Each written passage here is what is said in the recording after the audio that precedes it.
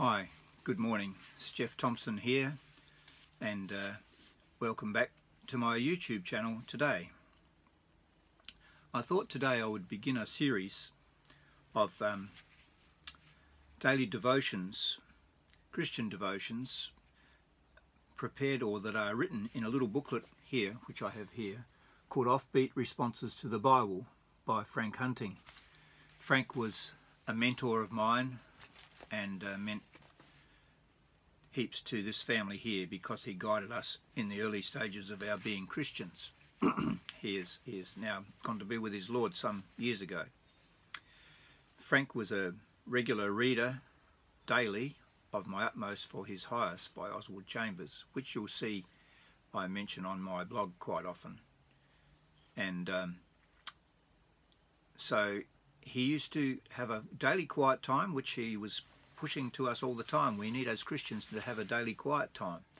And you will find that in his little devotional books that he's got this one, and he's got another one called Speaking Personally, and he's got lots of Bible studies. It's my plan now, as we progress through the rest of this year and during this time of the virus, to present some of his Bible studies and also these daily devotions. And you will find that there's a similar flavour to the writings of Oswald Chambers as you listen to this. So without further ado, I'm going to start this first one today. I'll begin by reading the preface to this booklet. The highlight for any day in the life of any Christian is a time when they truly commune with God. In communion, God is real. In true communion, God is all. He is the supreme glory and joy of the Christian soul. In a minor way, in communion with God, we experience something akin to what Peter, James and John experienced when the true glory of Jesus burst through his humanity with a radiance that struck the three apostles to the ground.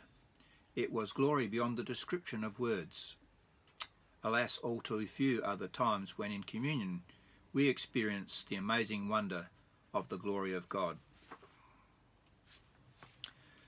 So the first reading today is called Always. There is a text here from Matthew 28:18 to 20, and it says, "All power and authority is given unto me. Lo, I am with you always," or always. Lord Jesus, will I ever fully realise what an amazing privilege it is that at any time, anywhere, by faith, I can become aware of you. To fully appreciate your presence, an immense amount depends on my capacity to absorb, I can think of no better word, absorb the reality of being before you and with you, who you are. And I so easily and too quickly turn away to something else. And yet this is how you have ordered life. You yourself lived as an ordinary human being. You did not spend all your time away, alone with your Father, however wonderful those alone times with him were.